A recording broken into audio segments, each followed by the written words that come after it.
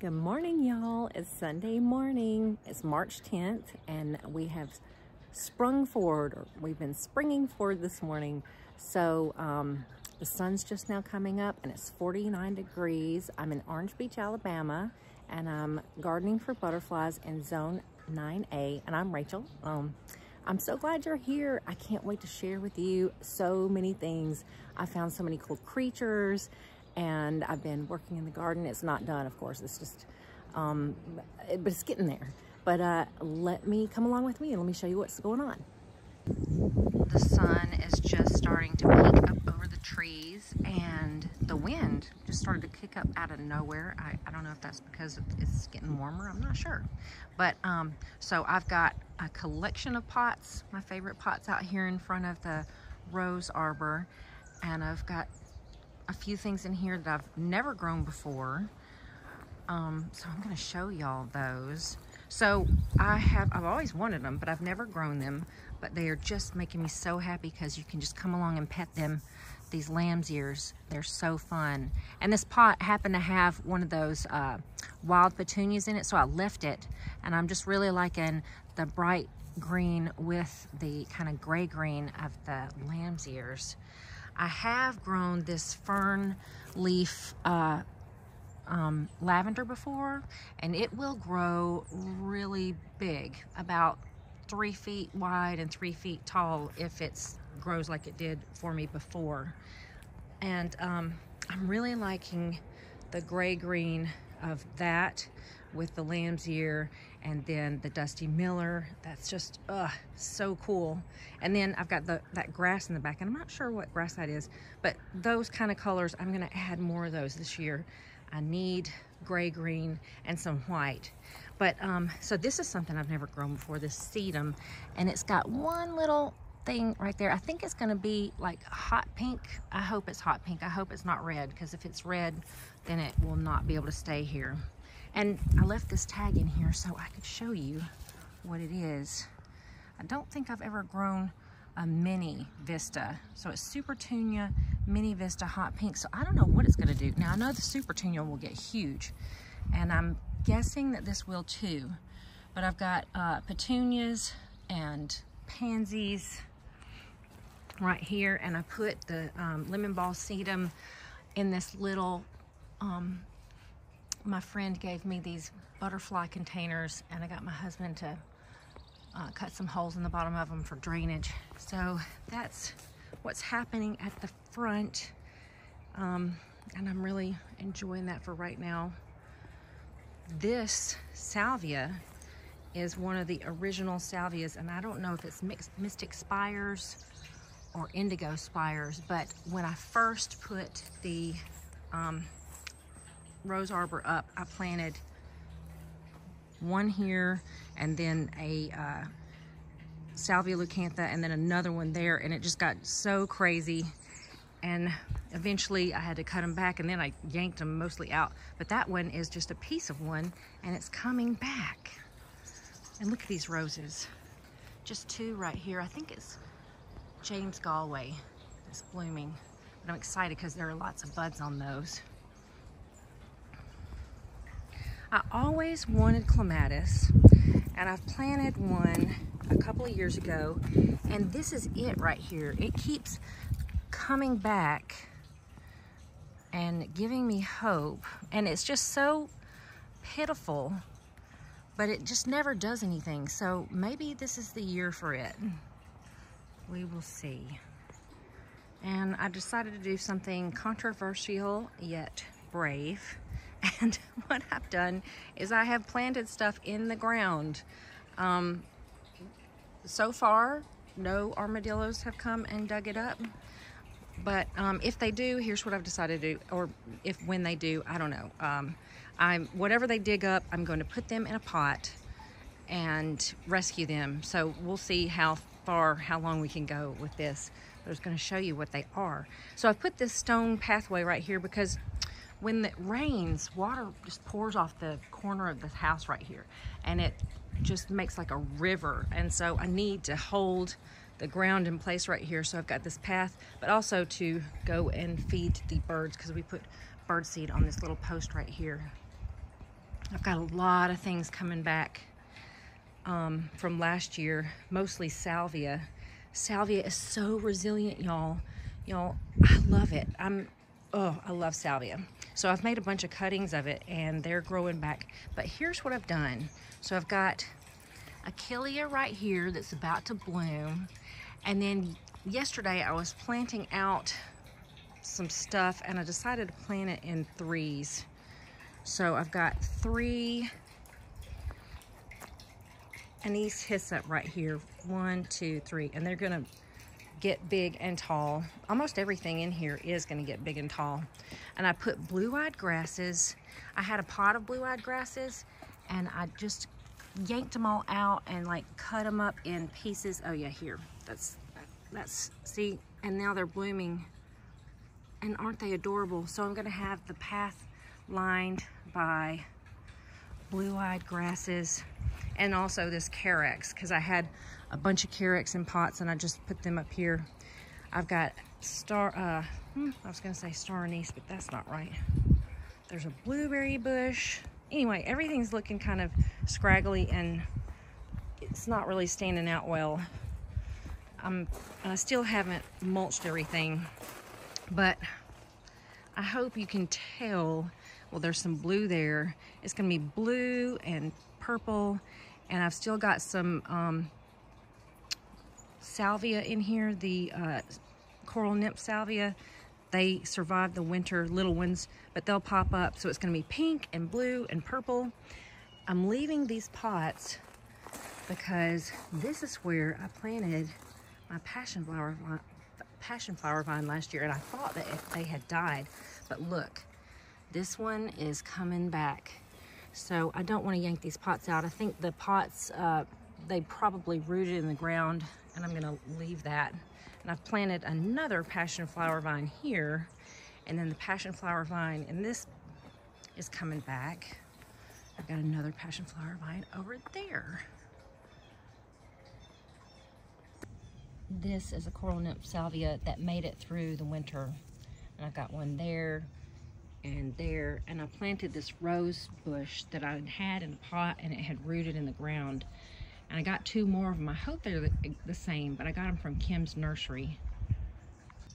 I wish you could tell how blue this blueberry bush is, but look, it's got these little, I think this is where the blueberries are gonna grow, little blooms. But it's so pretty. The color is lovely. And I'm really hoping that it'll fill out and look nice in here. I'm not gonna leave this center portion just like this. I just put these pots here to get them out of the way. But down here on this side, I'm gonna turn this area into a salvia forest. Now last year I had salvia in pots right here, but this time I'm going to plant them all in the ground because they didn't get dug up by the armadillos. And you can see right here, I've got a Salvia Amistad. Made it through the freeze. It's coming back strong. It's very encouraging. So this whole area right here, right now, it's just kind of like carpeted with violets, but it's just gonna be a salvia forest. And I am so excited about that. We had several nights in the low 20s this winter, and these petunias survived that. The other stuff that was in this pot with the petunias, which is usually somewhat hardy, died, but the petunias lived. So I did not know that they could be hardy like that. Something else that surprised me that survived the freeze, I've got some dahlias. I've got dahlias there in a pot and over there that are coming back. And then right here. So I've got 3 pots of dahlias that I did not expect to ever see again. This blue star flower is looking so pretty. I really like its pale green foliage. And something that's cool is last year I planted some, oh, what is this called? Oh yeah, Dutchman's Pipevine. And oh gosh, you can't see it. Why? Okay, so here it is. But right down here, you can see it just looks dead. And it's so shocking. It's coming back. I've got a couple of them with leafing out right here and there, and they're kind of getting up into the orange tree, but that's fine. You can see that the bog garden needs some attention. I've accidentally knocked some of the stones out of it when pulling the hose around. But look at this, I've got a lyre leaf salvia right here. Oh, isn't it pretty? Lovely colors. I've got several of those growing throughout the garden now. You know what? I think it's called lyre leaf sage. But don't you love the veining in the leaves? I've got this in a pot right here. It's so resilient. I thought it was. That's what I love about native plants. I'm gonna plant more native stuff in the ground. It can even survive, I guess, armadillos. But here are all my cuttings. And yesterday, I guess I should have waited until I had videoed this, because yesterday I came in here and they were way taller and more floppier, and I popped the tops out of them so that they would get a little sturdier at the base. But these are going to be my salvia forest. I'm going to plant them all. And of course, I did plant some, because I love these kale. So I'm excited about these kale. I'm just going to leave the kale in the pots. I'm not going to plant them in the ground. But I love the colors of them, and I'm going to kind of add them in pots to the salvia forest. And look at the salvia leucantha. So happy. Okay, I'm doing some seed starting, and something that I'm experimenting with, I've got that seed starter, and I've poured water in this bucket and filled it up and did it like this. My sister reminded me that this is what you need to do. You need to wet the medium before you put it in the little seed things. And I'm putting them in here, and then I'm shoving it down to make sure they're all filled up. This is the brand of seed starting mix that I'm using, and these are the little 72 cell things that I got. I ordered these from Walmart, and I think they were like $5 or $6. And then this bag of seed starting mix was like $8 at Ace. Well, I did start seeds earlier in the year, and I tried an experiment with the seed starting mix or just the regular potting mix, and it turns out that I liked the seed starting mix better because it was more solid when I went to get the seedling out of the cell. The regular potting mix kind of fell apart, and that could have been my fault, but that was my experience with that.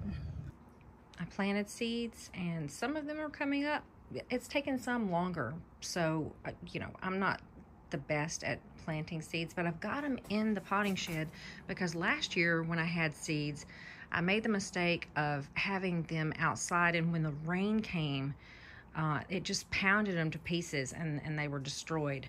So I've got them in here. I've got bush basil, cleome, millet. One thing I'm sad about, there's only 3 millet here. Ugh, and I don't know if the others are gonna, just a bunch of alyssium.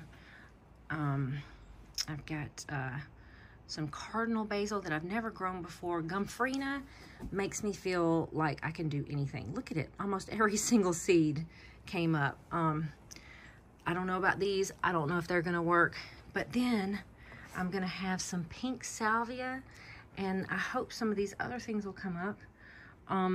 Oh, here's something I'm excited about. This is a hollyhock, and it seems to be one that will grow in the south and hopefully not get that rust that other hollyhocks get. I saw, her name's Jerry Landers. She had these kind of hollyhocks in her garden, and she's somewhere in the south. I can't remember where, but that gave me hope that I could have some. And then over here, I planted a bunch of coleus. Coleus is super easy to grow from seed, but I don't know what colors these are gonna be. And golden hyssop, which is anise hyssop, but it's gonna have like a pale green leaf to it. And then this is something new for me, blue flax. It's supposed to be a perennial. I don't know what it's gonna look like, so exciting. And then just some more anise hyssop over here that I'm saving to plant somewhere else. It's Sunday, February 25th. I didn't make a video this morning because my daughter's sick, and I decided to make chicken soup instead. But look what has happened. We have an eastern black swallowtail that has emerged. Let's see. I'm not sure how long it's been here, but I may just take the stick that it's on and stick it in this pot with the fennel and let it enjoy being in the sunshine for a little bit. And I want it to know where the fennel is, because if it's a girl, I sure want her to come back and lay eggs on my fennel. Oh, look, it's already climbed up onto the fennel. So hopefully it will remember where it was when it comes back to lay eggs. I have 8 eastern black swallowtail chrysalises left, and this one is so dark. I wonder if this is the next one that's gonna emerge. It's very exciting, y'all, because actually it's warm enough for them to live out here now. Today it's getting up to like 63, and the whole week is gonna be pretty warm. So I think they're gonna make it.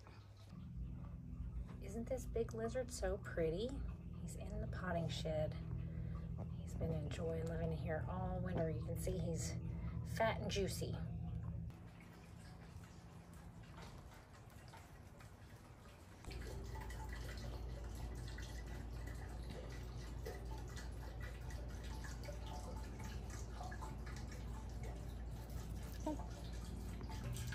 Doesn't this lemon ball sedum just look like it's lit from within? I'm loving it so much. I've just found, I think it's a sphinx moth pupa.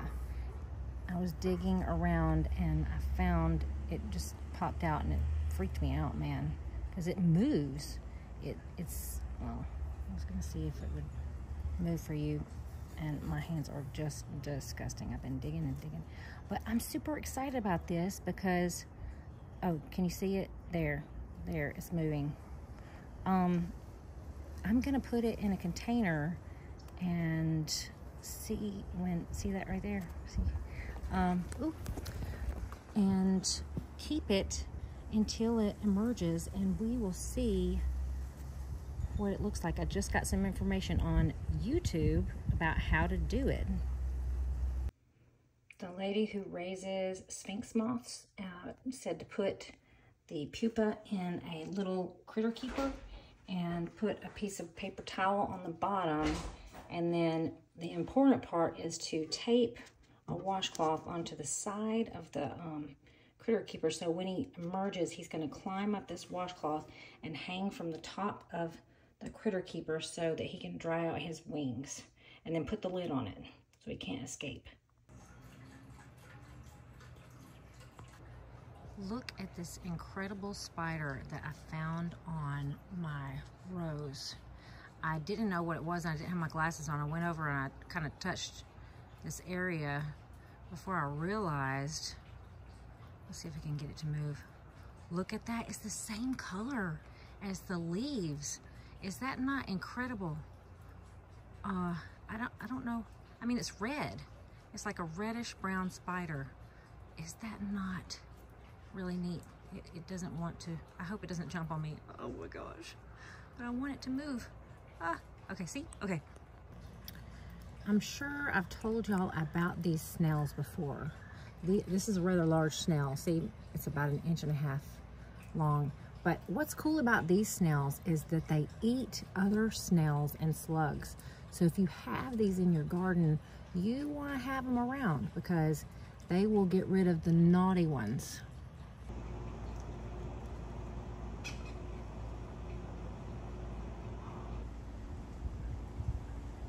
Is it a hawk?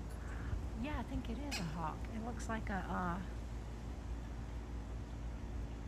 I don't know the difference between a hawk and a falcon. Oh, it could be a falcon. But I don't know. I can't. Look at this fungi that I just found growing on the stump of my tangerine tree. It's kind of gelatinous feeling, and I looked it up, and they said that fungi somewhat like this are grown in China and they're edible. And look, there's a little snail, a bad little snail. But isn't it cool? Because look how big it is, and it's just so interesting. Last year I had this Eastern Blue Star in a pot, and it outgrew it, and I planted it right here and it came back. I didn't expect that, but look at how lovely these little, now to me they don't look blue, they look kind of grayish, but it's called an Eastern Blue Star and it's rather alluring. Thank y'all so much for coming along with me and looking at my garden. I hope that y'all have got some amazing things going on in your garden. I know you do, because God is good. And I can't wait to talk to y'all about what y'all are doing and find out what your adventures are. And y'all, let's just play outside. God bless y'all. Have a good day. Bye.